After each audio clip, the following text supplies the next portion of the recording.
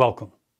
If you're coughing, having a cold, the flu, you have bronchitis, COPD, asthma, respiratory problems, a sore throat, anything to do with your lungs, this herb is going to do wonders for your health. So when that virus, bacteria, or pathogen makes its way into our respiratory tract, coming in from our nose or our mouth, it can affect our nasal region, our sinus, our throat, our trachea, as well as our lungs. It's a continuous fight. The bottom line is we get more inflammation. Inflammation produces more mucus.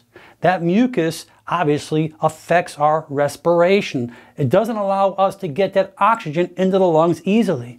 We get this tightness, this congestion. So this particular herb called Mullein is something that's going to do wonders for your body, and you are going to see amazing results. Mullein is a supreme, safe, and profound respiratory tonic. It helps open up the lungs. It eases spasms and tightness and coughs, as well as soothes that irritation and dryness. And when those membranes on our upper respiratory region, our sinus and throat, as well as our chest and lungs becomes inflamed, it hurts, particularly when we continue to cough. That coughing just seems to aggravate our condition. Mullein is a demulcent, and it's rich in mucilage and can soothe and protect that irritated or inflamed internal tissue. And when those membranes become raw, hot, irritated, or inflamed, Mullein will soothe it, cool it, relax it, and get you to feel well so much quicker.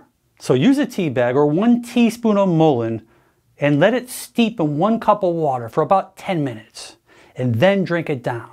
And do this several times a day, along with excessive water. You need to hydrate. That will help excel the healing process. But you will see within the first cup an amazing change. This works like magic.